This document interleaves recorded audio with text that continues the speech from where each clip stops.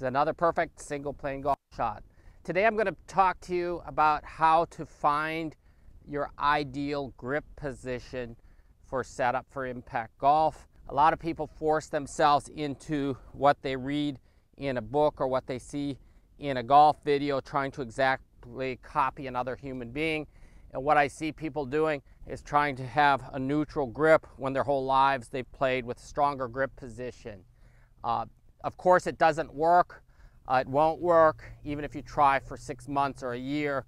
In most cases, I'd say 99% of the time, people struggle and end up quitting that idea after 6 months or a year. Hopefully you quit after a day or two and go back and use the grip that's comfortable for you. And a lot of people do that without even realizing it.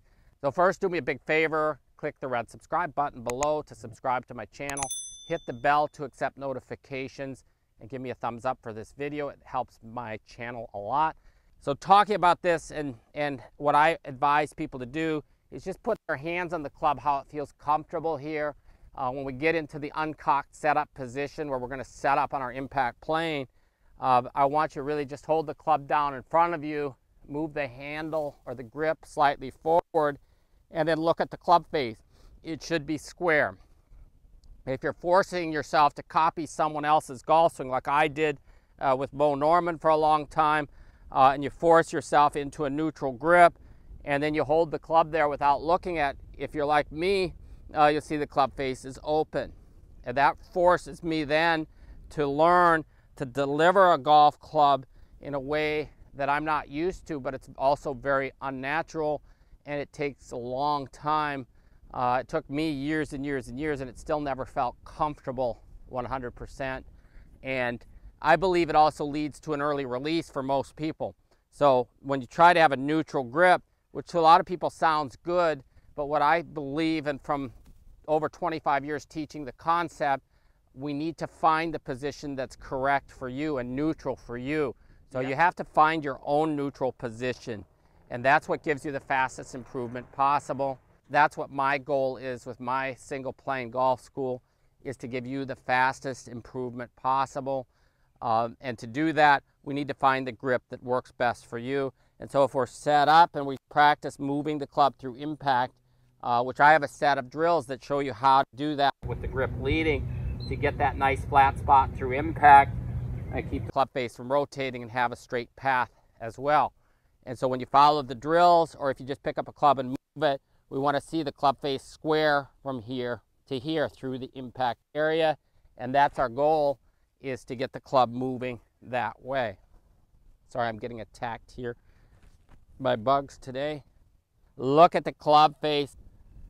See that it's square through impact, and that's your position. Don't worry about what the exact orientation is. Once you find the position, then you can take a look at where the thumb is relative to the center line of the club. So I'll hold it here also, and look, the toe is up a little bit here. And then I'll go up and make sure the wrists are uncocked and I'm set up on my impact plane. And from there, then I'll get myself set up and hit a few shots and hit it dead straight.